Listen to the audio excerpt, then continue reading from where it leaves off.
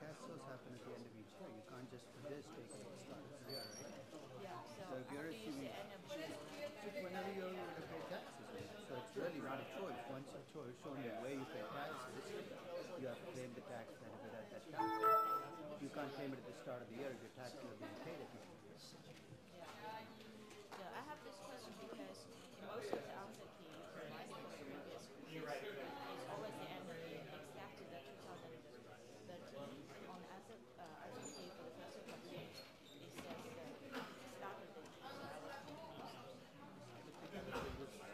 So send me the question. Okay, okay, thanks.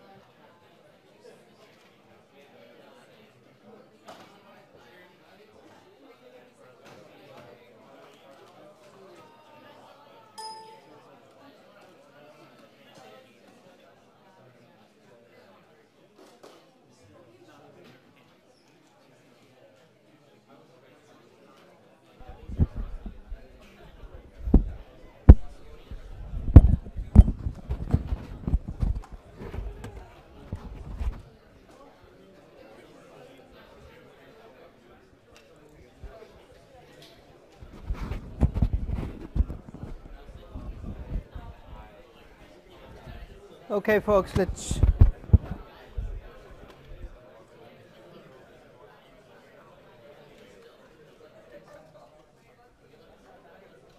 Okay, let's get started. So I think I've returned all the discounted cash flow evaluations that were sent to me. So I sent that email out yesterday, and about a dozen came in after that saying, it got missed, and some of them got missed because just they got missed, and some got missed because the subject. There's a reason I'm so fixated on the subject. You know why I do it, right? Because it goes into a mailbox, or all of the emails relating to this are in one place. If they go into my regular mailbox, they're going to be, it's easy to miss because there are more emails coming, not just from this class, but from other things. So when I suggest a subject, please don't try to be clever. Like some of you said, my imperfect DCF, I know. It doesn't seem like much of a change, but remember, the computer doesn't know. So when it says imperfect, it doesn't match my, you'll see this as a pattern. Whenever I ask you to send something, I'll ask it with a specific subject matter. It just makes my job a little easier. So I'll cut to the chase. The word that I used most frequently when I responded to you was not a curse word. It was the word story. And if you look at your response, it's often around your story. So here are the three forms it takes. Your best case scenario is, hey, nice story. Your numbers are tied to your story.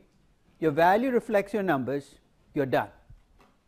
That doesn't mean I like your story. It's your story. So basically I'm saying you have a story to tell. You've told the story. The numbers match the story. Your valuation reflects the numbers. That is the core evaluation. Here's the second set of responses you'll get. I see a story, but I see tensions within your story. Let me explain. You have a company whose revenues increased tenfold. Okay, you have a story of high growth. Its margins quadruple at the same time.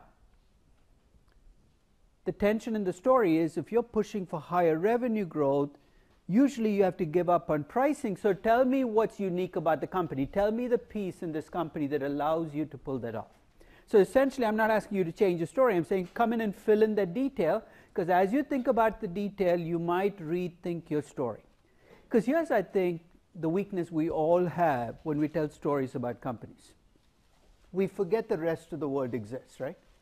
So we take our company, we look at the big market, we talk about all the great things we're going to be doing because we see the big market, but we forget that there are other people looking at that same market, going after that same potential, and our story. So that's the difference between a business story and a fictional story. In a fictional story, you control the entire environment. You can make characters do whatever you want them to do, make your story go to an ending that you want. But in a business story, that's something you have to think about, is as your company moves, why is the rest of the world not moving with it? And maybe there's a good reason. Maybe you have a barrier to entry. Maybe you have a competitive advantage. Tell me what that is as part of your story. And here's the third set of responses, where all I got was numbers from you. And when you send me numbers, whether you want to or not, you're telling me an implicit story, right? You see how? Because what I look at is I look at your revenue growth, I look at your margins, I look at your reinvestment, and I try to reverse engineer the story, which I shouldn't be doing. You should be telling me the story. So for some of you, I said, here's the story I see in your numbers. Do you like your story? And if your answer to that is no, then don't come back to me and say, what's a better story to tell? You have to come up with something that actually makes sense to you. To me, investing is about taking ownership of your story. This is not the story that analysts are saying. This is not the story that Elon Musk is saying about Tesla. If you're going to invest in a company, you have to claim ownership. It's not an easy process, right? Because you have to think, everything about the business affects your story, and you're never going to be certain. So today we're actually going to talk about what to do with the valuation you have now. Because let's face it, you found one of three things. Either your company is valued exactly at its price, which makes me very suspicious, or more commonly, you're going to get one of the two other outcomes. So your value is lower than the price or higher than the price. So today we're going to talk about pricing. But before I do that, a couple of reminders. One is the quiz is on Wednesday. It'll cover only the part through last session, so it's the intrinsic valuation section. But today I want to do the last part of Packet 1 because it lays the foundations for thinking about the difference between the value you come up with for your company and the price you see for your company. So to set this process up, let's start off with the start of the class test. Right? I'm going to give you a rationale for a lot of people using pricing. At the very start of this class, I told you that 9 out of 10 valuations are really pricing. You price the company and you reverse engineer it using a multiple or comparable. So a lot of analysts prefer to use multiples, PE ratios, EV to EBITDA. And we push them on it and say, why do you stick with multiples? Why don't you do discounted cash flow valuation? One reason that they give is they don't like to make all those assumptions you need to make when you do a discounted cash flow valuation. Let's start with the part of that statement that's absolutely true. Did you have to make a lot of assumptions when you valued your company? In fact, there wasn't a single number that wasn't an assumption, right? So even if you use last year's numbers, you are in fact assuming something about your company. So you're saying, I'm going to do a pricing because I don't like to make assumptions about cash flows, growth, and risk. So let me ask you a question. When you use a multiple, a PE ratio of 22, an EV to EBITDA of 8, are you avoiding this problem making assumptions? Are you making assumptions about growth and cash flows and risk? Implicitly, you are. In fact, one of the things we're going to talk about is how to take that 22 PE ratio and back out from it your own assumptions about growth and risk and cash flow, so you can look at them and say, I'm okay with this or I'm not okay with it. So if you're going to use pricing, don't do it because you don't like to make assumptions. Do it for some other reason. We'll talk about good reasons for doing pricing, but this isn't one of those reasons. So let's build on top of this. Right? The biggest challenge in pricing is statistical. Because what are you doing in pricing? You're taking a sample, right? A sample of 20 companies or 25 companies. You're extrapolating from that sample to make a judgment about your company.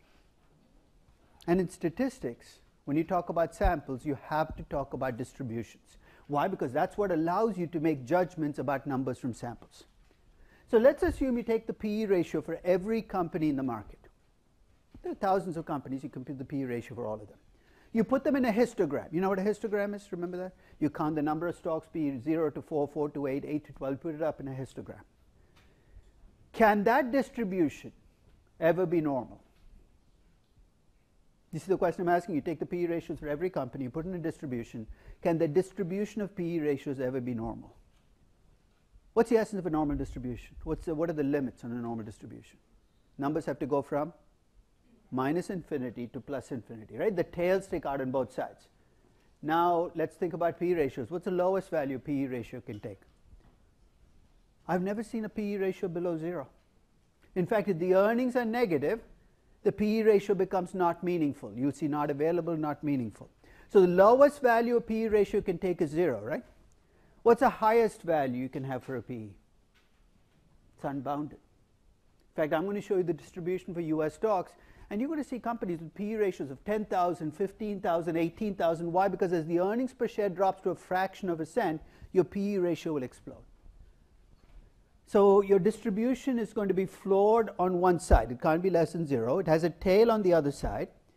It's what in statistics we call an asymmetric or a skewed distribution. Sounds like inside statistics. It's going to have huge implications to how we use PE ratios, EV to EBITDA multiples, and we'll talk about why you have to be careful about parameters you get out of this distribution. Finally, let's think about applying pricing. Okay? All too often when you see pricing done, it's actually very naively done. You take the PE ratio for your company, let's assume it's 12. You look at the average for the sector, which is 20, and you tell me based on that comparison, your stock is cheap. You're saying, this is simplistic, nobody would. You'd be surprised how much of equity research is built on this very simple proposition. Take the multiple for your company, compute the average for the sector, make the comparison. So if I just gave you these numbers, can you conclude from this that the stock is cheap? Why not? What am I not controlling for when I say the stock is cheap based on that comparison?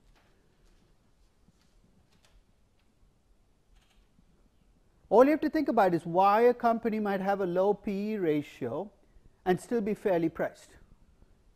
Think about the fundamentals. What are the things that drive the pricing of stock? The growth, the risk, and the cash flows, right? I've already given you the clue. So this stock could be cheap, or it could have the lowest growth rate in the sector, much lower growth rate. It could be cheap, or it could be the riskiest stock in the sector.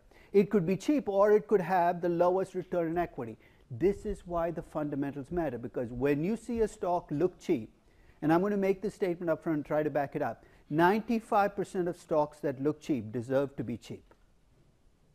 The essence of relative valuation of pricing is to find that 5% that are actually cheap and you want to buy.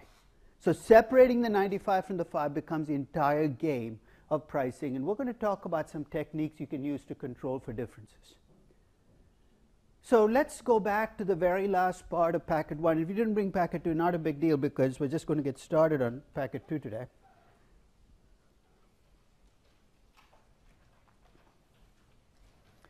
Let's talk about closing the deal. And this is really so that you can have a pathway to go from what you have now, which is a value and a price for your company, to remember what you're required to do, make a decision, right? Buy, sell. So let me set up the process using a picture I showed you at the very start of this class. For 16 sessions now, this is the 16th session of the class, we've talked about the value process, right? Cash flows, growth and risk, discounted cash flow valuation. We know what drives the value of a company. Even though you might not like DCF, we know that the value of a company is driven by its cash flows, its growth, and its risk. Okay? We're on slide 340 of the first packet. Yeah. It's missing? No? Yeah. So if you look at the value process, we use discounted cash flow value, and that's where we are right now. That's where you are in your company. Now let's think about the pricing process. Your stock is being priced in the market out there, right? If it's a private company, obviously, the pricing, it's not that there's no pricing, but the pricing is happening in the background. It's going to show up if you try to sell your company. Let's think about what drives price. It's demand and supply, right? And what drives demand and supply? It could be mood, it could be momentum, it could be all kinds of things. All that behavioral stuff that we brought to the surface in the last 30 years. Big area of finance. It's all about pricing and why the price might be different from the value. In fact, if you think about the value process delivering value and the pricing process delivering price, all of investing can be boiled down to looking at that gap, right? Because So if you start off by saying there is no gap, what must you believe about markets? If you're an efficient, so if you believe in efficient markets, you're going to say there is no gap, or what looks like a gap is fiction, in which case what should you do?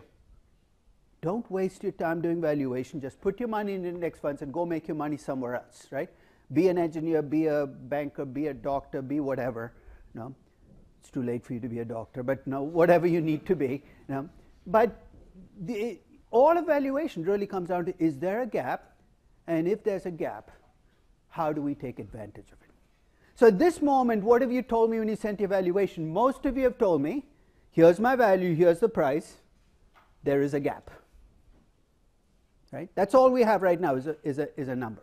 So let's think about what causes that gap in the first place, because to make money, what has to happen? Even if you're correct about there being a gap, to make money, the gap has to close, right?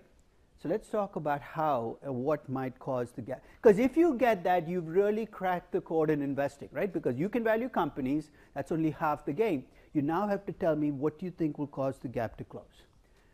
So let me take you back to pricing 101. Because in a sense, when I talk about pricing and I talk about demand and supply, you're saying a big deal, right? So a classic example of pricing is real estate. So every winter for the last 27, maybe more, 31, the question I ask myself is, what the hell am I doing in this part of the country? That feeling rises to the surface every time I have to shovel snow, because that is, to me, the place where I said, this is such a waste of my time. I'm going to kill myself. I'm going to have a heart attack. I need to move. So about 2 years ago, after a particularly bad snowstorm, I come into the garage. I throw the shovel into the side of the garage. I walk into the house, and my wife was born and raised in California, so she's hated the winter even more than I do. So I said, and we have to move. I hadn't even finished saying it. She was checking out housing prices. In the most expensive part of the most expensive state in the Union. So California is already an expensive state. She goes to La Jolla. This is a hut in La Jolla. How do I know it's a hut? There are only 6 numbers in the price. La Jolla, anything below $1 million, that's probably a hovel, $995,000. Let me ask you a question. You've seen this play out in the real estate market. If you bought an apartment or a house, think about how that number gets set.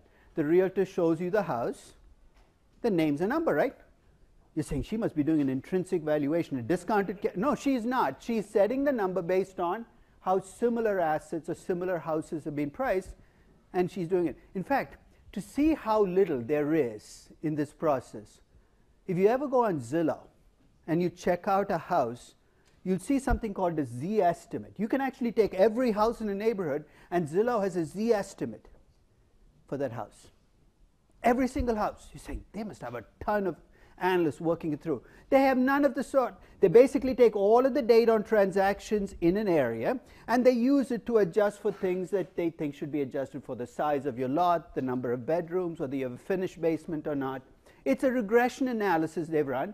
They can give you a Z estimate, which actually is just as good as hiring a realtor to put a number on a house. So there's really no rocket science. It's pure pricing. Nobody cares about cash flows. Nobody cares about growth. And this is true not just for residential real estate. It's also true for commercial real estate. If you decide to buy a property on Fifth Avenue, you could take the rental income and play games with it. But the biggest number in your valuation is going to be what you think you can sell this property for 10 years from now, which is coming from the pricing market today. So all of real estate is pricing. You're saying those unsophisticated realtors. Let's take something very different market.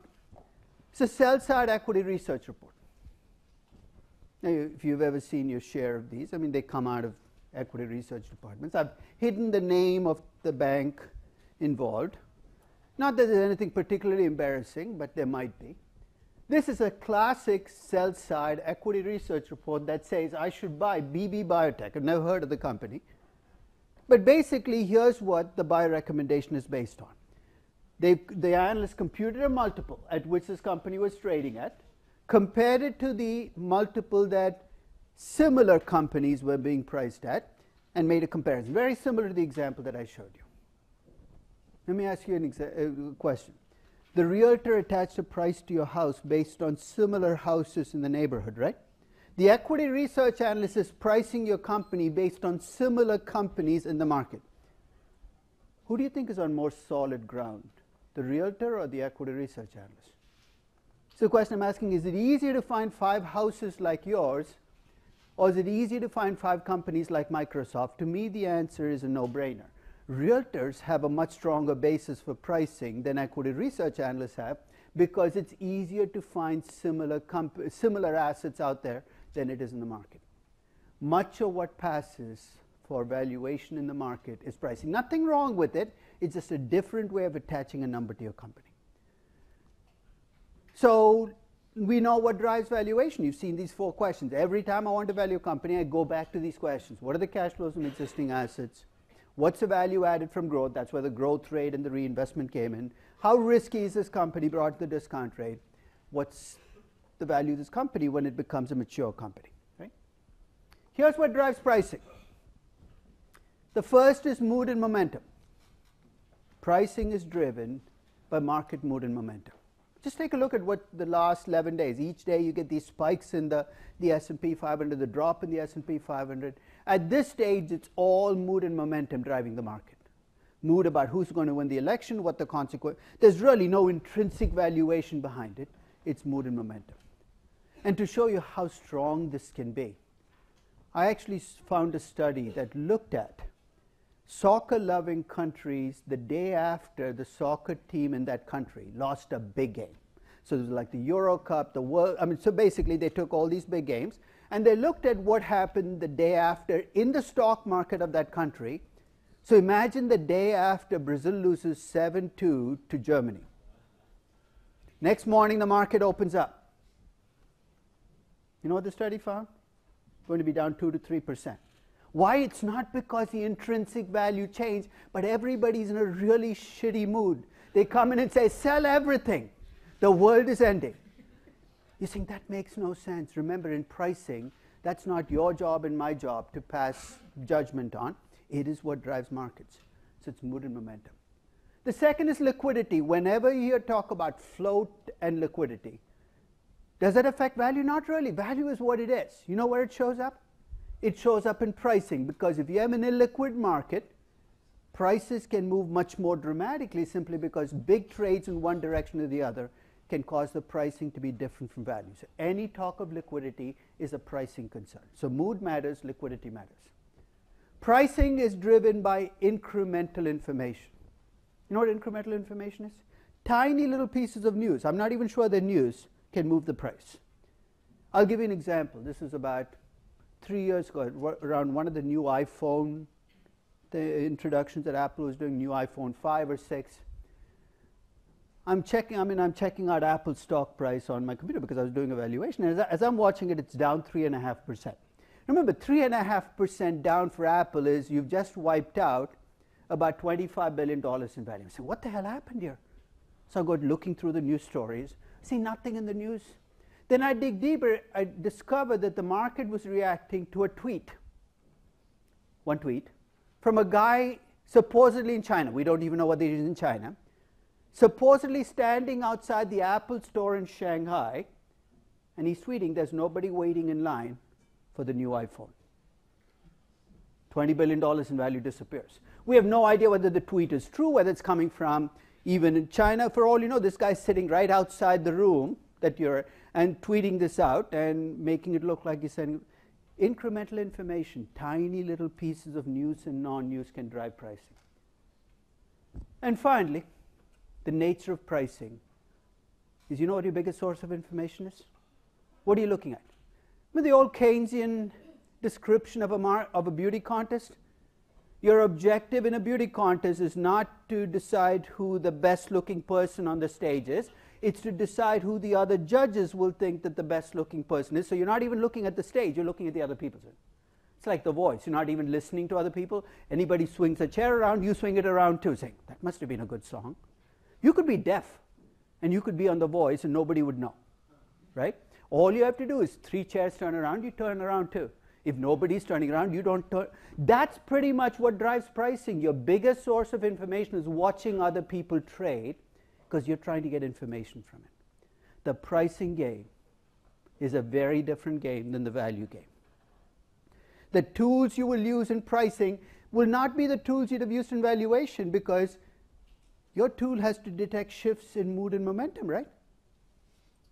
So guess what? If you use charts, you know how technical analysis works, right? There are support lines and resistance lines and all these neat little graphs. I still remember getting a gift of a book on Japanese candlestick charting. First time I got the book, I said, this is a decoration book? I'm not interested in candlesticks of the Japanese. Why am I getting this book? Open it up, it's hundreds of charts supposedly telling you what's going to happen next in the market. My first reaction is, this is stupid. My second reaction is, if it works, it works.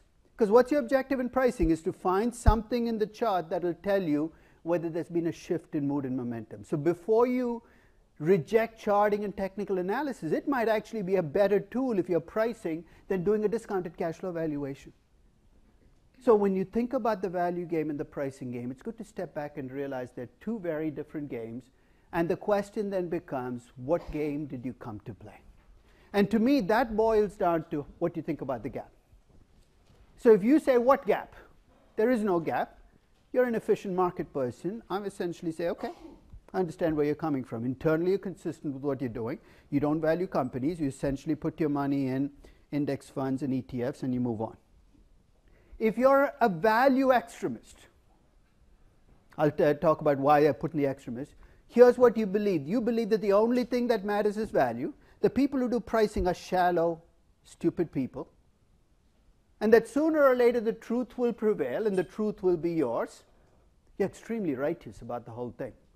Go to Omaha every year and you will get a sense of what I mean by righteousness. We're the chosen ones. We do all the stuff you're supposed to do. They're also shallow.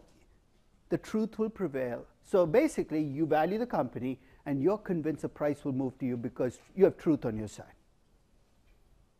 One of my favorite shows to be on CNBC is Fast Money. Have you watched Fast Money? Basically, I get on with 5 traders. And they tell me up front, don't talk about it, even before the camera comes on. Why are you wasting your time on this value stuff? Who cares? And you know what? I respect that because they're traders. They're saying, I'm a trader. How do you make money as a trader? You buy at a low price, you sell at a high price, right? That's it. It's as simple as that. You're saying, what if the value doesn't support it? Who cares? You're going to get really rich along the way if you can buy at a low price and sell at a high price. So here's how traders think about the world. They think the people who do valuation are pointy-headed intellectuals. So check your head out already, you know. That you do this game playing with cash flows and risk and growth. Who cares? The market sets a price. Your job is to essentially buy at a low price and sell at a high price. You really don't even care about the value. So if you're a pricing extremist, you say, I don't care about value. If you're a value extremist, you say, I don't care about price. And unfortunately, we're stuck in the middle because each of these groups has its own weakness. So let's look at the prices. So if you're a trader, all you care about is the price. Here are your weaknesses. The first is you have no anchor, right? So you don't know what the value of something is. Essentially, you're going to be reacting to whatever the market tells you the number is. So today, Amgen could be worth 155, you're okay with it. Tomorrow, it's at 139, you've got to be okay with it as well. So if you're a trader, you've got to move. It's a much more reactive way of investing. There's nothing wrong with it, but you have to recognize that that comes with pure trading. And in trading, you are, in a sense, at the mercy of the crowd.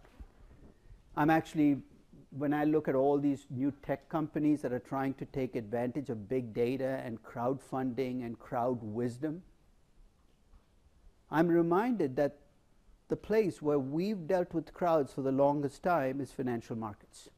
And my favorite book of all time is called The Madness of Crowds. It's a book that's 150 years old. It's actually by Charles Mackay. And what he looked at were big bubbles from the 1600s. The tulip bubble, the tulip bulbs in Holland actually went up in price 100,000%. The South Sea bubble. And he talked about how crowds can do incredibly crazy things. It's one of the prices that you pay for a democracy, right? We trust in the wisdom of crowds, but at the same time, we have to accept the fact that crowds can sometimes make choices. You say, what the hell were you thinking? What's the nature of crowds? So if you're pricing, you're at the mercy of a crowd that can change its mind like that. So if you're a trader, these are your biggest worries. You have no anchor, you're reactive, and you're at the mercy of the crowd. If you're an investor, you're a valuer, you face two uncertainties. And as I describe them, I want you to think about your company, the value attached to the company, and the price for your company. Here's the first thing you're uncertain about. You're uncertain about your value, right? I hope you are, because if you aren't, there's something very wrong with you. Because you made a lot of assumptions to get there. You got a value, but you're uncertain about the value. The degree of uncertainty will vary across people and vary across companies. But if you really do a valuation, you have to be uncertain because the inputs are uncertain. So you can try to deal with that uncertainty by doing lots of different things, and I'll talk about a few of these. One is, in value investing, there is this measure used as protection called the margin of safety. Heard of this? Basically, let's say your value for your company is 50 and the stock is 35. It's undervalued, right? So you say, buy the stock. Margin of safety, what you do is you say, look, I could be wrong about the value. Therefore, I need my stock to be undervalued by at least 40% before I will buy the stock. So essentially what you're doing is you're using your margin of safety as your protection, saying, I could be wrong about the value, so I'm going to put in a margin of safety. So that's one thing you could try. I'll come back and talk about the costs, the trade-off to putting in a margin of safety. The second is you can try to collect more information. I'll make a suggestion. This is a game where the marginal benefits of collecting information drop off very, very quickly. Collecting more information often will make you more uncertain rather than less uncertain. So be careful what you go looking for. Third is you can ask what if questions. What if this, what if that? You could try the growth rate, you could try the cost of capital, and I'm sure some of you already tried it in your DCF. I'm not even sure how many tries you put in before you sent in that final number to me, but you played with the numbers. And the fourth, and we looked a little bit at this when we did the Royal Dutch valuation, is to face up to uncertainty. So look, I'm uncertain. This is how uncertain I am. Let's see what it does to the value. So we look at those four techniques. All are designed to make you more comfortable with your assessment of value. So the first thing you're uncertain about is that your value could be wrong. There's a second thing you're uncertain about. Even if you feel okay with your value estimate, the price has to move towards your value for you to actually make money, right? So you're uncertain about whether the gap will close or how quickly it will close. And here you have very limited control of the process. One thing that helps you, of course, is you have a longer time horizon because you give the market more time to correct its mistakes. The other is if you can somehow throw a catalyst in, something that will cause the gap to close, you've improved your odds substantially, right? You say, how the hell am I going to do that? How do you actually get the gap to close? What would you need to do as an investor to actually influence a gap closing?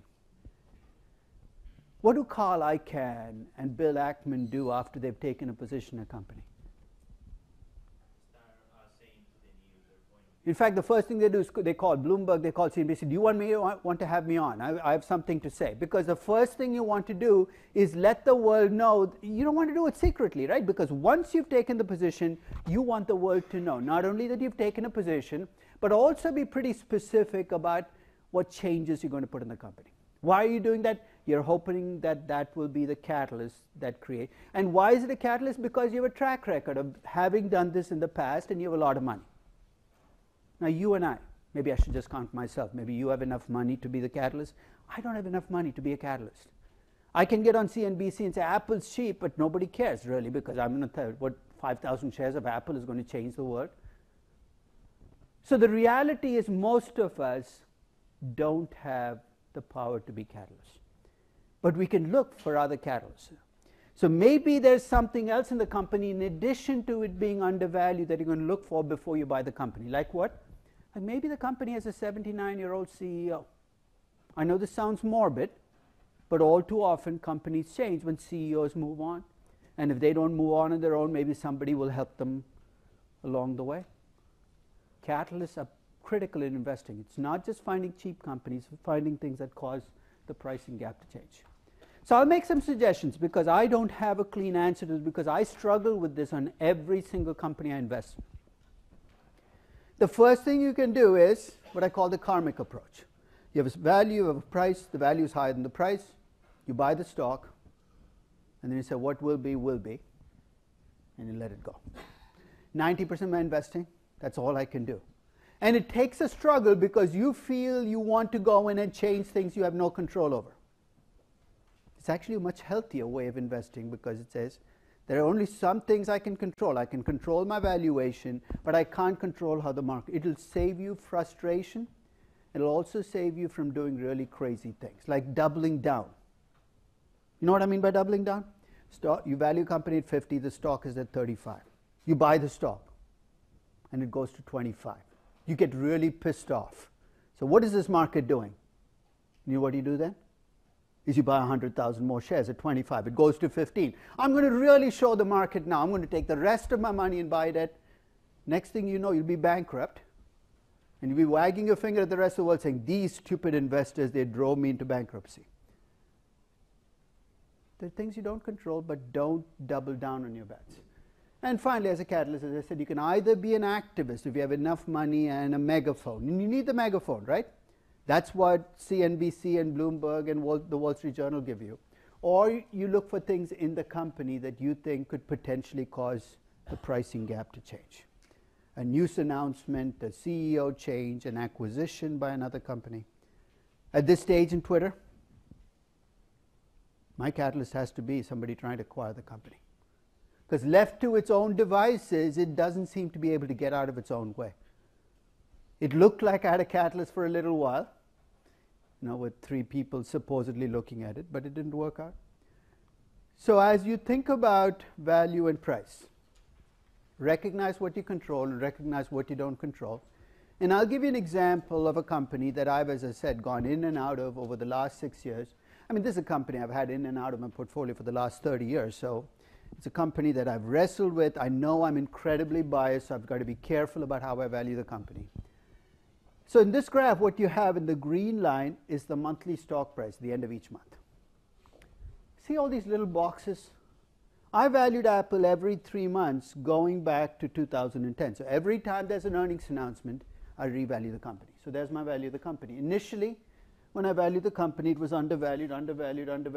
In fact, I sold it around, probably a little too early. I sold it somewhere around there.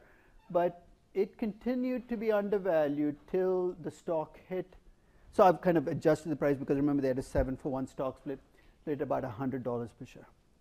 Then it went to being, so basically it hit fairly valued and then it went back to being undervalued. Then you can see again over time that it went back to being so it's gone from being undervalued to fairly valued to overvalued over a period of 6 years. Now these are my valuations. They reflect my story. I could be completely wrong about them. But to me, this is the nature of valuation. You value a company, it's not a one-time game. So you value a company today, you look at the price, you might decide to do nothing about it today. But remember, you've done the dirty work of valuing the company already. Maintenance valuations take you about 10 to 15 minutes because all you're doing is tweaking the numbers, right? The new earnings report comes out. Now that you've done the work, might as well keep track of these valuations and tweak them because a company that looks undervalued today or overvalued today could reverse itself 3 months from now, 6 months from now. It's what makes investing such an interesting game. It's not a one-time buy or sell. It's a continuous process.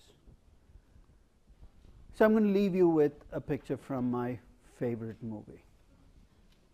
The Wizard of Oz. You don't remember. I'll tell you the story. It's about this girl called Dorothy who lives in Kansas.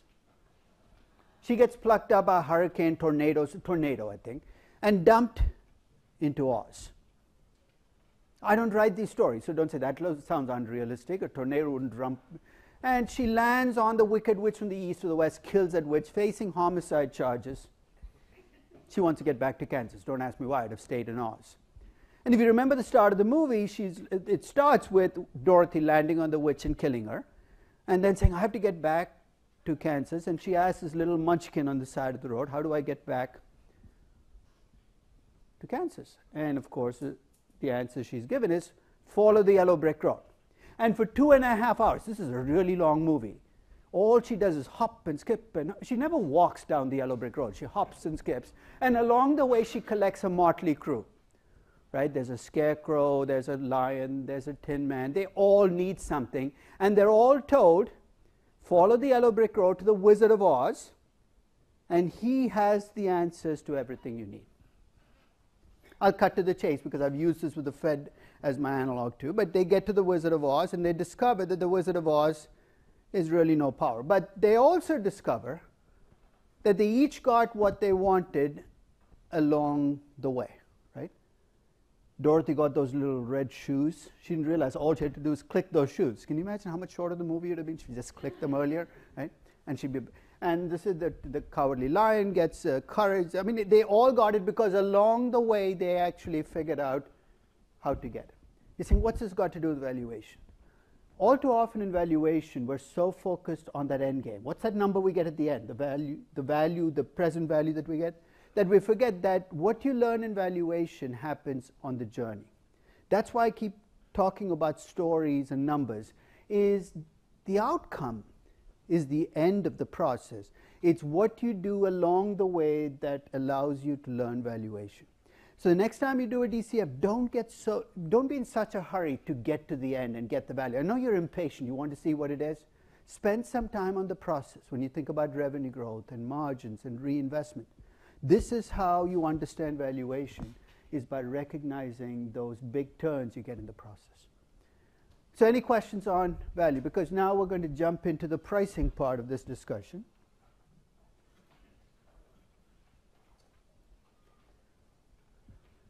How the hell did we get 2 hours ahead?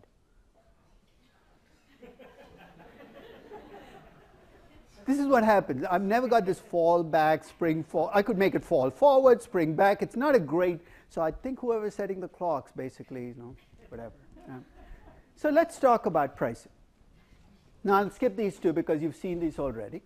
Let's cut to the heart of why so much of what we see is pricing.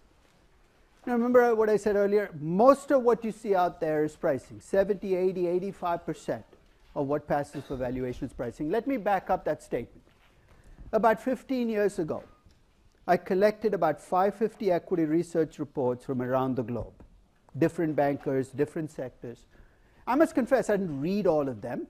My objective was to see how analysts attach numbers to companies. So I went through the report and looked to see how they were deciding buy or sell.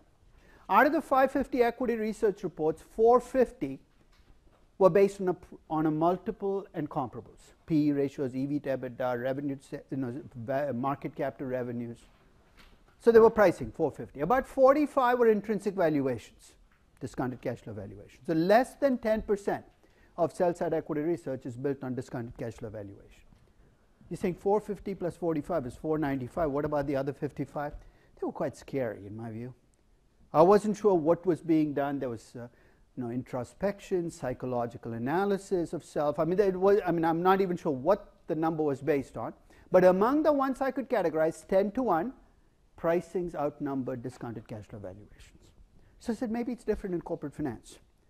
So I got my hands on about 100 acquisition valuations. It's actually very tough to get your hands on because bankers, once they do an acquisition valuation, put it under lock and key. You know why? Because they never want you to compare their forecasted numbers to what actually happens. But I have my sources, so I was able to get those 100. And I looked through them, and there it looked like it was about half DCF and half multiples. But then I took a closer look at the DCFs, and of course the biggest number in a DCF is the terminal value. And the terminal value in most of these 50 was based on a multiple. So even the DCFs were pricing and drag. So most of what you see in practice out there is pricing. So when you think about pricing, here's the three-step process. You start off by looking at your company and finding similar companies, right? And that's already a subjective judgment. You can't compare stock prices across companies. Why not? If I just compared stock price across companies and said a high price is expensive and a low price is cheap, penny stocks would all look cheap, right? They're low price. And Berkshire Hathaway would be the most expensive stock in the market. Price is arbitrary. What I mean by that is by changing the number of units in a company. In a stock split, for instance, I can have the price if I have a 2-for-1 stock split. So you can't compare prices, so you have to divide the price by something. That's what all multiples are based on, a standardized price. It's price by earnings, price by book, EV to sales. You're standardizing the price. So you got comparables, you got a standardized price, and then you compare your company to those other companies, and you tell me a story. So basically, it's comparables plus a standardized price plus a story is pricing, and most of what you see out there is pricing. And that surprised me when I first saw it, perhaps because I was more naive in those days. But I started thinking, that makes no sense to me. And here's why. And you're going to see this as well. At the end of every one of these classes, and this will be the 53rd semester, every one of these classes, I ask an exit interview question. So be ready for this. It's actually the same question I asked you at the start of the class, but you weren't quite ready to answer the question then. And the question I'm going to ask you is, and you can start thinking about this, is now that you've actually put a number on your company based on a discounted cash flow valuation, based on a pricing, based on whatever else, which of these approaches would you pick as your preferred approach to attaching a number to a company? So now that you actually have experienced discounted cash flow value, so the question I ask people is, what do you pick? And across the classes, the statistics have actually been it's pretty much the same. It's about 70, 20, 10. 70% of the people, when they leave this class, tell me that they're true believers in discounted cash flow valuation. Maybe that reflects my biases, and they think that's what I want to hear. About 20% say this pricing stuff was much better. I don't like this DCF stuff. And about 10% after entangling themselves with one company and trying to put a number on the company say, you know what, I thought markets were stupid. I think they're much smarter than I thought at the start of the class. They start to believe in efficient markets. But when you leave this class, if I ask you to pick a technique, given the time and the resources you spent on accumulating this DCF knowledge, many of you walk out of this room saying, I'm going to do DCFs. I haven't done this. Maybe I should do this one of these days. If I tracked you down 5 or 10 years later, wherever you are, a private equity fund, an investment bank, a consulting firm, and I said, it's been 5 years since school and you're putting numbers on companies. How are you putting these numbers? I'll wager that the statistics shift. So I started thinking about what is it that happens between the time you leave this room and the time you hit a desk and start working that makes you go from being true believers in discounted cash flow valuation to users of pricing. And there are 3 possible answers that came to me. One came to me while I was watching a Seinfeld episode. If you watch Seinfeld, it's a quintessential New York sitcom. And in this episode, one of Jerry's many girlfriends accuses him of being crazy. She says, Jerry, you're crazy. And he says, if you think I'm crazy, you should see the guy who lives across the hall from me. If you have never watched Seinfeld, you have no idea what I'm talking about. But the guy who lived across the hall from Jerry is a guy called Kramer, a guy so crazy that anybody would look sane relative to him. Here's the gift that pricing gives you. Let's face it, when you get on a desk or you start a job, we have to attach a number to a company. It comes with an agenda. Don't complain about it. That's why you're being paid the big bucks. You got to sell something or buy something based on that number, right? It's so much easier to buy or sell something based on a pricing than using a discounted cash flow valuation. Let's try. Let's assume I do a discount. Remember I showed you the DCF valuation I did of Amgen in 2007? Let's say this is 2007. You're a portfolio manager. I'm the sell-side analyst who's valued Amgen. And remember, the value that I got was 74. The stock is at 55. So Monday morning at 8:30 before the market opens, I call you, the portfolio manager, with my suggestion of Amgen. I say, look, I think Amgen is a great investment. Let me explain why. I used a 16% return on capital and a 60% reinvestment rate to come up with a 9.6% growth rate. I used a 1.73 beta. By now you've hung up the phone. Who has time for this at 8:30 in the morning, right? Let me try a different pitch. Amgen looks cheap. It's trading at 12 times earnings. All the other pharma companies trade at 60. It's not the most sophisticated pitch, but it gets a hook in. It's so much easier to sell or buy something based on a pricing than a discounted cash flow valuation. We forget how much a valuation is a tool for selling. Second, it's so much easier playing defense with a multiple than with DCF. When you do a discounted cash flow valuation, your insides are out there for people to pick apart. I don't like your beta. Why do you use this growth rate? Why do you stop after 5 years? Instead, if I told you I priced Amgen based on 6 times EBITDA because that's what the rest of the sector is being priced at, think of the target I've given you. You don't like 6 times EBITDA? You know what I'm telling you? Take it up with the market. In fact, whenever I use a pricing, I say it's not my fault. I'm just the messenger. You might not like to pay 40 times revenues for a social media company, but that's what the market is charging. Take it or leave it. It's much easier to defend a pricing than a DCF valuation. And here's the third and final factor, and I think this is the tipping factor, the factor that causes people to use pricing. I remain convinced, and this might just be my faith, that you're more likely to be right in the long term with intrinsic valuation than with pricing. But let me back up. When I say you're more right, I'm talking about you're going to be right 55% of the time. You know what the 50 is a magical number, right? If you just pick randomly, you're going to be right 50% of the time. So all this work you're putting in is for an extra 5%. But don't bitch and moan about just 5. If you can be right 55% of the time, you're a great investor. I think you're going to be right 55% of the time. Maybe with pricing you're right 51 or 50, if you're a good pricer. But here's the catch. When you do discounted cash flow valuation and you're wrong, you're more likely to be wrong alone. Think of why. The nature of intrinsic valuation often means that you're going to be buying stocks that other people are selling. You're buying Valiant, you're buying Volkswagen, you're buying Deutsche Bank, because everybody's abandoned them. And you're going to be selling stocks that everybody else is buying. So you're selling Amazon, you're selling Netflix. And when you're wrong, you're going to stick out like a sore thumb. And you know what happens to people who are wrong alone? They get fired. First rule in Wall Street or investing is if you're going to screw up, have lots of company. Because then you can say, don't blame me, we all did it. And guess what? When you use pricing, you're always going to be with the crowd, right? You can say, look, I bought Amazon because everybody else was buying Amazon. We all screwed up. You can't fire me because you've got to fire all of us.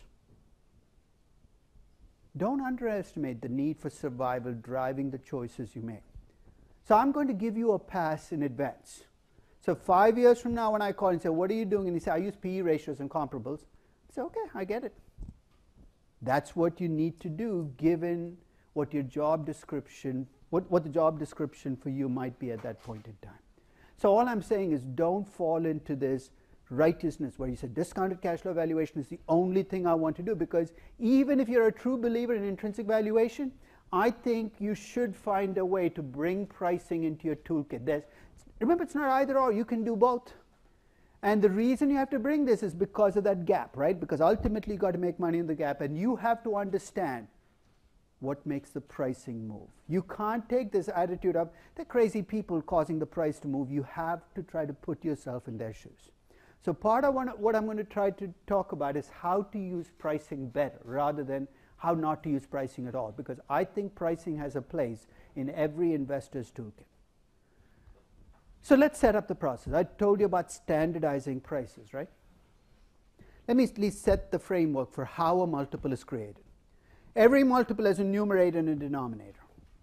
That's stating the obvious. But in your numerator, if you have a pricing multiple, you need some measure of market price. So here are your choices. You can look at market capitalization, which is the market value of equity. You can take the market value of equity and add the value of the debt. Market value of debt if you can, but if you're lazy, book value of debt. You have the firm value. So firm value is debt plus equity.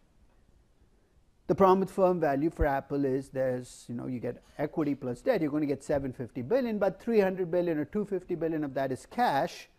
And because cash is such a different asset from everything else, you might decide to net the cash out of the firm. Market value of equity plus debt minus cash, that's called enterprise value. So market cap is just equity. Market value of the firm is debt plus equity.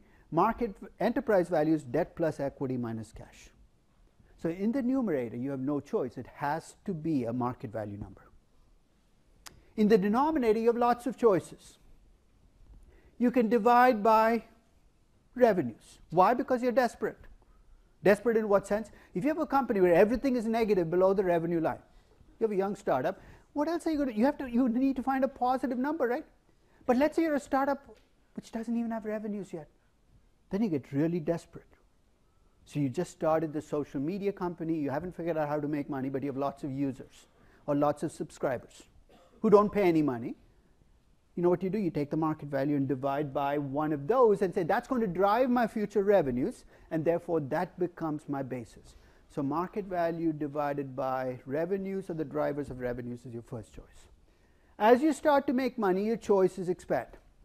You can divide by equity earnings, net income, earnings per share. Or you can divide by earnings for the entire company, operating income. Or if you want to make it a cash flow, you can add the depreciation amortization and come up with EBITDA, or add depreciation and net income and come up with cash flow and equity. So we've gone from revenues to earnings to potentially cash flows. And finally, if you think about accountants as giving you a competing number for your company in the book value, you can divide the market value by the book value, which can either be book value of equity, which is just whatever you see as shareholders' equity, including retained earnings in the balance sheet. It can be book value of equity plus book value of debt, which would be the book value of the entire firm. Or it can be book value of equity plus book value of debt minus cash, which is the accountant's analog to enterprise value because it's invested capital. So numerator is a market value number. Denominator can be revenues, it can be earnings, it can be cash flow or book value. One thing I'd suggest is, well, pick up a few equity research reports. You can pull them up online. Look at the multiple that's being used, and before you even go through the report, start asking what's in the numerator, what's in the denominator. Because I'm going to suggest a very simple test you might have to pass on that multiple before you use it. But that's the first step, is understanding what goes into your multiple. Because I'm going to take you through 4 steps in deconstructing multiples. And the reason I'm going to take you through this process is I will not be able to touch every multiple you will run into, because there are some multiples that haven't been invented yet. People are incredibly creative about what they put in the denominator. So I want to give you a framework where if you're presented with a multiple you've never seen before, you can take this process, a 4-step process for deconstructing the multiple. I'm going to start off by defining the multiple. And it's going to be mildly insulting, because you're saying, I know what the PE ratio is. Do you? So when you talk about PE and I talk about PE, are we talking about the same thing?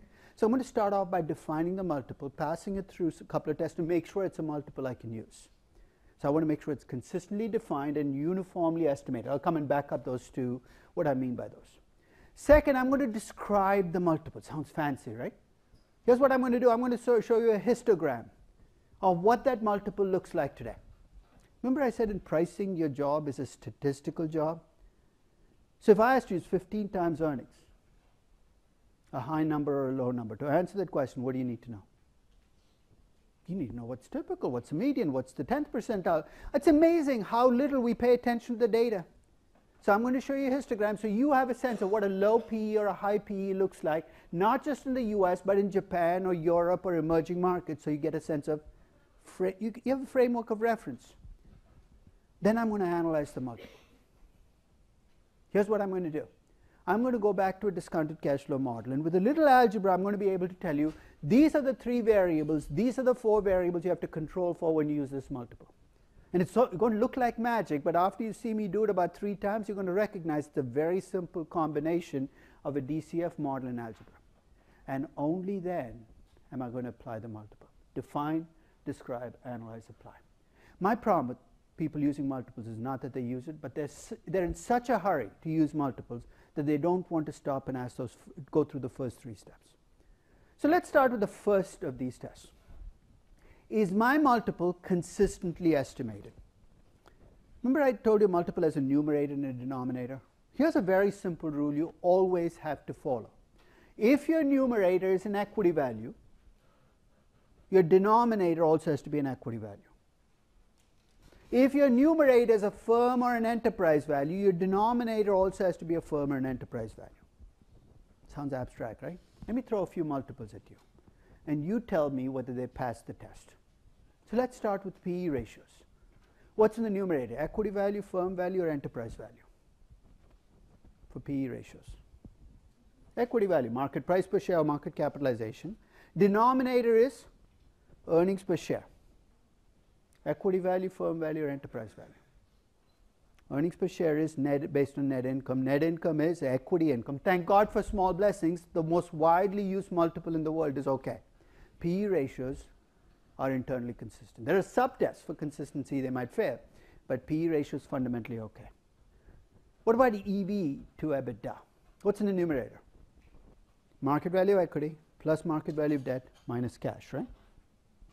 In the denominator, you have a measure of cash flow, a very rough measure of cash flow, but cash flow from the operating assets. So my numerator is an operating asset value, my denominator is an operating cash flow.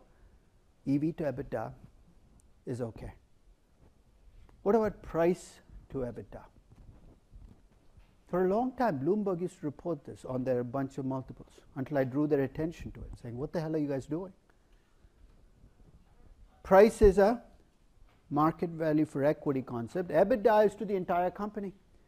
Out of the 550 equity research reports I looked at 15 years ago, there were 9 that used price to EBITDA as the basis for picking companies. One of them happened to be somebody who went through this class almost a decade earlier. I recognized his name. I went through. He had an unusual name. So I called him and asked him, what the hell are you doing? The multiple is not consistently defined. First he said, who are you? I said, remember this valuation class you took about a decade ago? He said, vaguely. I said, it shows. I said, what are you doing? Dividing market value of equity by EBITDA, it's not consistent. He said, no, I'm being consistent. I said, what do you mean? He said, I use price to EBITDA for all 15 companies in my sector. I said, that's a very strange definition of consistency. Have you been noticing that companies with a lot of debt in your sector keep looking cheap to you? He said, yes. I've often wondered about that. I said, have you stopped wondering and actually digging at what you're using? Do you see why? If you use price to EBITDA, you're going to find highly levered companies look cheap to you. Let's play a game. Let's suppose you have a company that goes out, borrows $10 billion and buys back stock.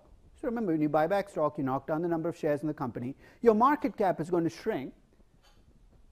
But if you're looking at EBITDA, it's before interest, taxes, depreciation, amortization. That number is not going to change. If your debt goes from $1 billion to $10 billion to $20 billion, highly levered companies are going to look cheap on a price to EBITDA basis. Before you get too high and mighty about this, if you've ever used a price to sales ratio, widely used multiple on Wall Street, you're guilty of the same sin. Because revenues belong to the whole company. You know why most people get away with it? What sectors do you see price to sales used most frequently in? Remember the desperation thing that opening I gave you. Usually for younger companies, technology companies. Do you see why you get away with price to sales in those companies? It's because they tend not to. It's accidental. They tend not to have debt, but they're starting to accumulate cash. So even in those companies, you have to worry about using price to sales. So is this multiple consistently defined? Second question I want to ask you, is it uniformly estimated? You see why this matters? If I'm going to compare this across 15 companies, it better be estimated the same way for all 15. That's a really tough test to meet. Because all I'm asking you then is to make sure earnings per share are computed exactly the same way for all 15 companies. We used to think that we had the same accounting standards, that we were home free on this one. But we've discovered in the last 15 to 20 years that you can have the same accounting standards. GAAP and IFRS cover every company and different degrees of fidelity to those standards. Aggressive companies can look cheap to you because they've played games with the earnings to make them go up. They're legal games. You're allowed to do it. But you have to make sure they're uniformly estimated. In fact, S&P for a little while actually redid the earnings for every company to try to make them uniform. In other words, it gave up on it because there were so many complications. But you can see why they did it, because when I compare PE ratios across companies, I am implicitly assuming that you're following exactly the same rules and following them in exactly the same way. So let's start by taking a few multiples, passing them through this consistency test. I told you PE ratio is the most widely used multiple in the world. Everyone knows what the PE ratio is. Even Anna Kournikova seemed to know what the PE ratio is. Remember Anna Kournikova? She masqueraded as a tennis player for like 10 years, won nothing, but was in every commercial you could think of. Think of Maria Sharapova without the talent, and you got Anna Kournikova, right? So for 10 years, never wins a tournament, and she gets on. This is from a Schwab commercial that they made. I almost shut down my Schwab account after I saw this commercial. Because in this commercial, here's what's happening. Anna Kournikova is playing somebody. Must have been an actress. She was actually winning. And in tennis, every 2 games you switch sides to make sure the sun is not in your eyes. So switching sides in the middle of a tennis match. Anna turns to this actress she's playing and says, price earnings ratios, price divided. Why this would come up in the middle of a tennis match, I don't know. And then she kept going about preferred dividends, and she lost me on that. I turned off the TV and started thinking, does Anna Kournikova really know what the PE ratio is? I mean, let's face it, the numerator is usually easy, right? We all kind of agree it should be the market price today. Unless you're one of those technical analysts gone crazy, the ones I'm talking about who like to use moving averages for everything. To which my response has always been, have you ever tried buying a stock at a 52-week moving average price? Try. Call your brokers, I'd like to buy the stock at a 52-week moving average price. The stocks you will buy are stocks you don't want to buy because the 52-week moving average price is like 7 times higher than the current price. And the rest you're going to say, it's not going to happen. But it's in the denominator that you get the real variation, right? I could divide price per share today by earnings per share in the most recent fiscal year. That's called current PE. I could divide price per share today by earnings per share in the last 4 quarters, which is trailing PE. I can divide price per share by expected earnings per share in the next 4 quarters, which is forward PE. I can divide price per share today by expected earnings per share in the year 2025, which is really, really forward PE. Why would I do that? Desperation drives me to do strange things. I'm the biotech analyst. Every company in my sector is losing money. You know how I deal with that? I project out the earnings per share 10 years out. I divide the price today by that expected earnings per share. This stock looks cheap. It's trading at 7 times 2025 earnings. I'm probably scratching your head saying, what the hell do I do with that? You buy the stock because it looks cheap. I can divide by earnings per share before extraordinary items, after extraordinary items, before stock-based compensation. I mean, I'll give you a challenge. Pick any pick your company. I'll wager you can write out 20 to 25 price earnings ratios for that company today, depending on your definition of earnings. You think, so what? Remember I said, if you're doing valuation, you usually have an agenda. Let's say you are convinced, you're trying to sell me a company. So what do you want to show me, a low PE or a high PE to convince me to buy this company? You want to show me the lowest PE. So this stock is cheap. It's trading at 7 times earnings. So as you look across your 25 PE ratios that you computed for your company, guess which one you're going to latch onto? You're going to latch onto the lowest one based on forward earnings. Bullish analysts love forward earnings. You know why? Because it makes everything look cheap. Bearish analysts love historical trailing earnings because it makes things look expensive. So you know what your job and my job is? When somebody across the table says, this stock is cheap, it's trading at 12 times earnings. Before you go down and look at the intuition and the logic, what's the first question you need to ask? What's your definition of PE? They're going to look at you as if you have 2 heads and say, even Anna Kournikova knows what the PE ratio is. To which your response should be, Anna's much smarter than I am. Tell me what you're using. Because I can't even talk about whether 12 is high or low until I know what your definition is. In fact, if I'd been making that commercial, the one thing that I've changed is that I made the actress turn to Anna Kournikova and say, forward earnings or trailing earnings, Anna? Then we'd have known whether Anna Kournikova really understands PE ratios. So let's stay on PE ratios because it passes the consistency test.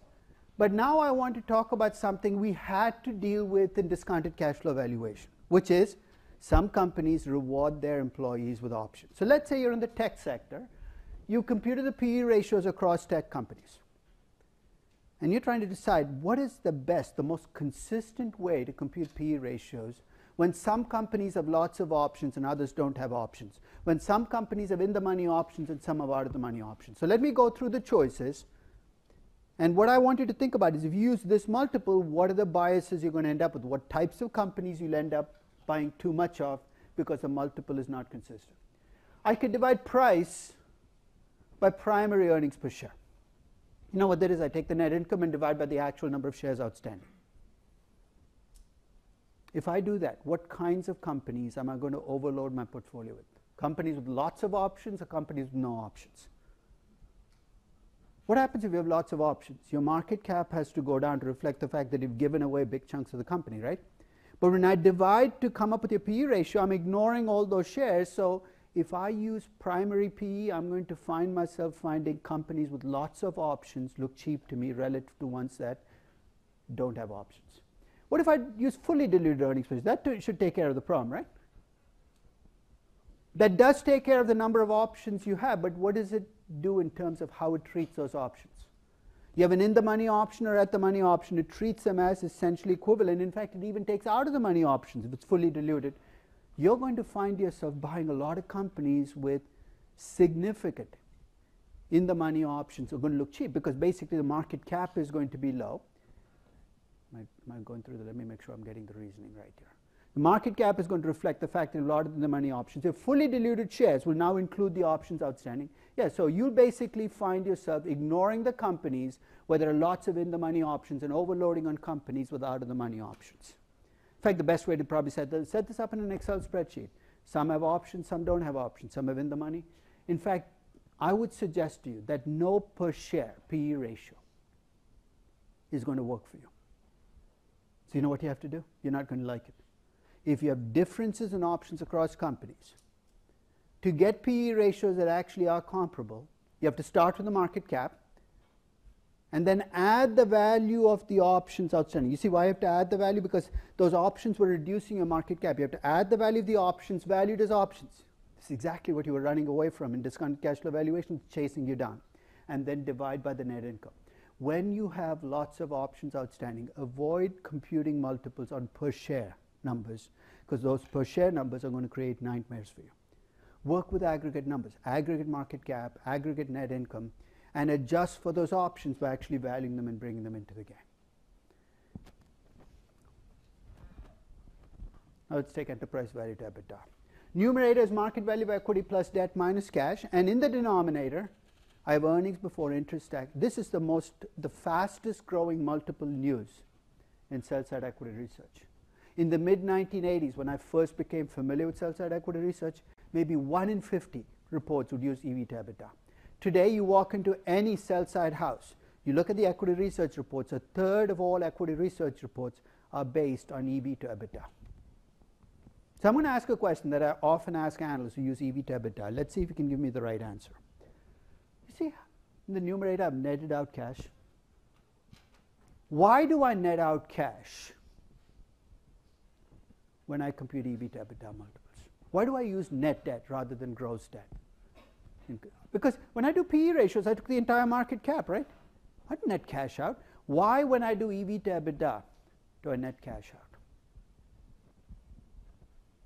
Yes? Is it because you assume you can use the cash to pay down the debt if you buy the company? It's a dangerous door you've opened. What if I have other liquid assets? Should I be netting them out as well? Because I could sell them and pay down the debt as well. Why just cash? So liquidity is an issue, but it's not the reason we net the cash out. Anybody else? Yeah. Even though it's not generated on cash, it's just an operating asset? That's exactly the answer. The denominator is earnings before interest, taxes, depreciation, amortization. The income from cash is not part of that EBITDA, so we should net that out. But now do you see what else I should be netting out? Remember your cross holdings discussion? When you have minority holdings in another company, 5%, 10%, 15% of another company, what happens? You have to report the income from those holdings, but below your operating income line. So when you do EBITDA for a company with a lot of cross holdings, like Tata Motors, my market cap includes the value of those cross holdings because the market knows, but my denominator does not include the EBITDA from those cross holdings. If I wanted to be consistent, I can do it in one of two ways. I can net out the value of my minority holdings from my numerator, in addition to netting out cash, or I can add 10% of EBITDA for company A. In other words, I've got to augment the denominator for the EBITDA from those holdings. A nightmare if you have 150 holdings. But guess what? It was a nightmare in DCF. Why do you think it's not going to be a nightmare in pricing? And what happens if you have a majority holding? You should be reviewing this for the quiz, right? Let's see how ready you are.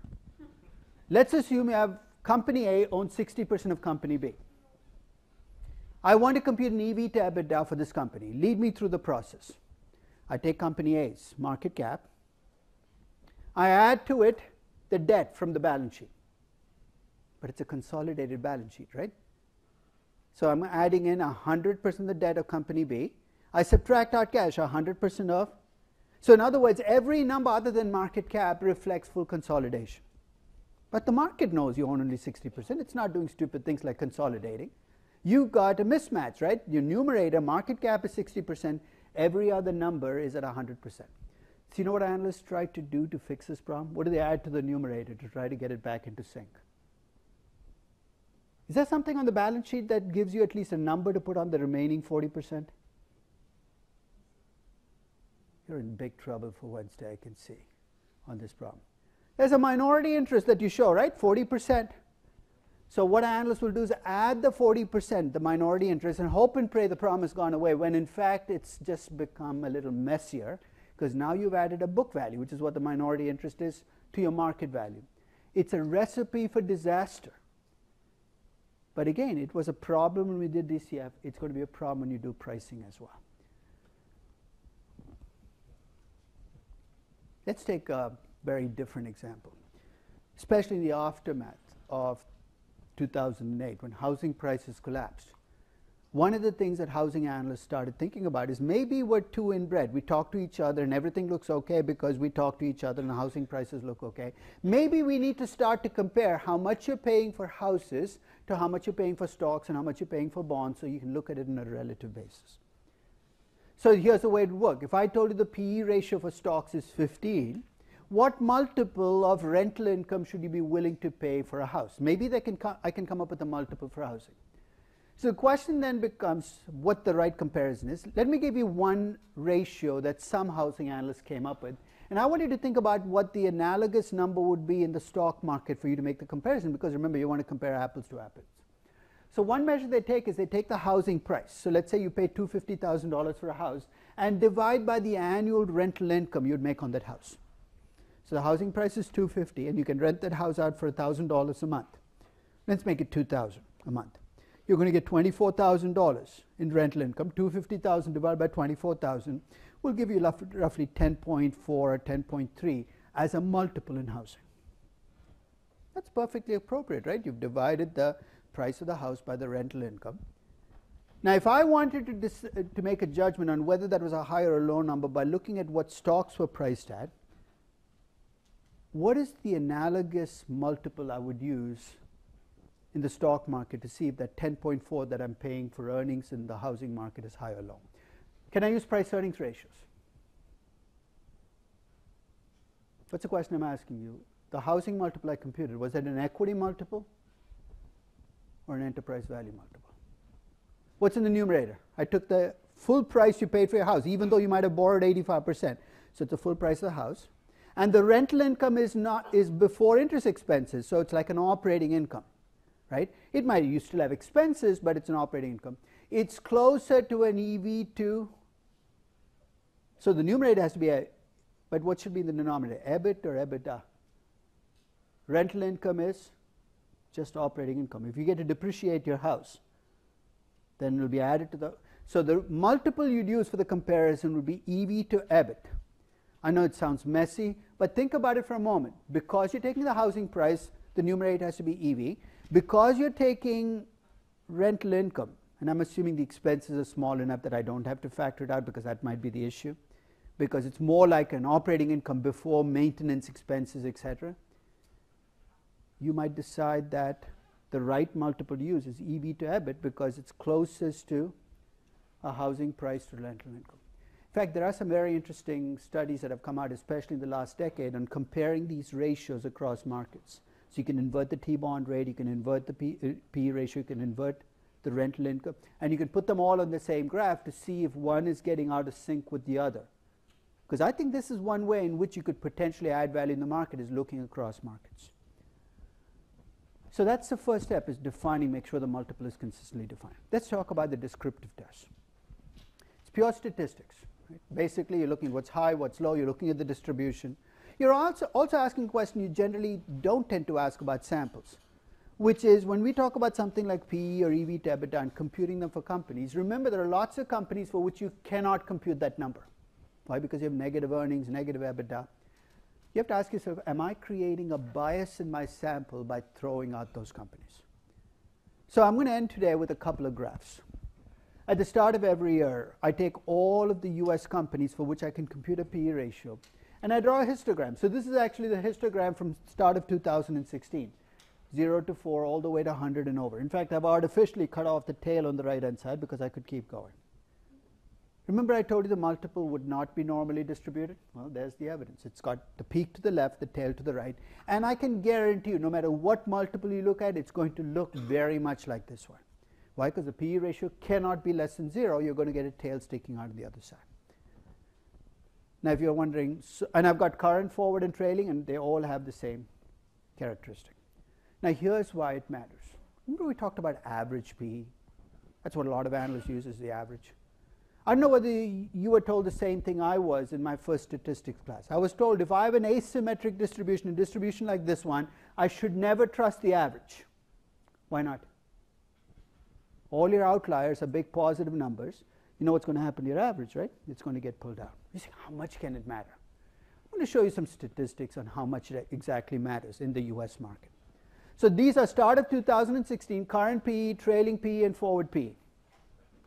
Let's start at the top. There were 7,480 US companies in my sample. That's a pretty big sample, right? But if you look at the current PE, I was able to get the current PE for only 3,300 of those companies. How come? What am I already telling you? Almost 60% of my sample has negative earnings. They fell out of my sample. I still have a big sample, but it's a biased sample because the kinds of companies that have negative earnings tend to be smaller, riskier, younger, higher growth. So I create bias already, and that bias actually gets worse as I go from current PE to trailing PE to forward PE. I lose another 600 companies. Why? What do I need for forward PE? I need expected earnings in the next 4 quarters. There's no way I'm sitting down estimating expected earnings for 7,480 companies. So you know what I look for? Forecasted earnings for these companies. And to get those forecasted earnings, what has to be true about these companies? Who comes up with these estimates for future earnings? Analysts do. So if you're not tracked by an analyst or followed by an analyst, you drop out of my sample.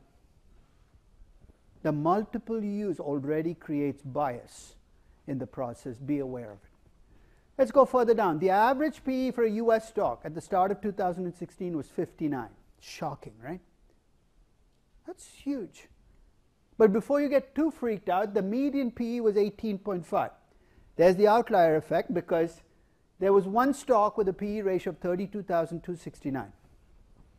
Don't get too excited. It wasn't a stock trading at some huge price. The earnings per share dropped to a fraction of a cent. That's why we want to focus. So the way you'd use this, if I came to you with a stock with a PE ratio of 20, you can't compare to the average and say this is cheap. You've got to compare to the median. And across the board, you can see this effect kick in. It's a little less pronounced when you go to forward PE, the biggest numbers. But PE ratios are always going to have this effect. So I'm going to close with the last graph. Until about 10 years ago, I used to do this just for US companies. Then I'd end up in Mumbai or Sao Paulo and I'd present this graph, and some old analyst, usually in his 50s or 60s, put up his hand and say, it doesn't look anything like that in Mumbai. Saying anything like what? Our distributions probably don't have that peak to the left and tail to the right. And so how do you know? It's a gut feeling. And after about the 10th gut feeling, I said, you know what? I don't trust your gut. Let me check out the numbers. So starting about 10 years ago, I've started doing this across markets. And guess what? Every single market that I look at has a peak to the left and a tail to the right. So you can see US, Europe, Japan, emerging markets. What's different is that the pricing varies across markets. If I asked you what the most expensive market was at the start of 2016, look at the median values. The most expensive market at the start of 2016 was the US market. If I asked you what the cheapest market was at the start of 2016, it was the Japanese market. Does that mean you should sell all your US stocks and buy Japanese stocks? I'm not quite ready to go there, but it's good to know that when I give you a Japanese company, you should expect to see a PE ratio a little lower than for a US company for whatever reason. And that's the reason you look at the distribution, is to get a better sense of what's high, what's low, and what's typical. So let's stop there. When we come back, we'll pick up with the rest of PE ratio, but that'll be after the quiz. So the quiz will be in the first 30 minutes.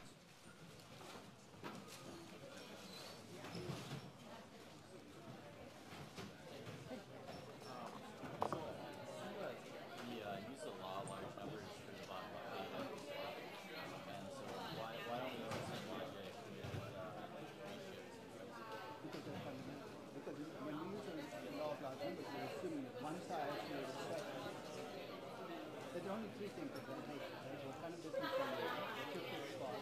What's the rest? We've adjusted leverage, so all we're left with is business and fixed cost. If I assume that companies within a sector have the same fixed costs, then I kind of isolate the one part. The prompt P ratios is growth, I can't isolate the effect. I can't, if I could come up with a multiple that somehow broadens risk and growth and returning equity into it, then I could probably just use the law of large numbers. But every multiple, maybe two, maybe three, maybe four. So I can't use the law of large numbers unless I start to shrink the sample to other companies that have similar risk, similar growth, and similar flows. And the problem you end up with is some of all small numbers that will end up with really small samples.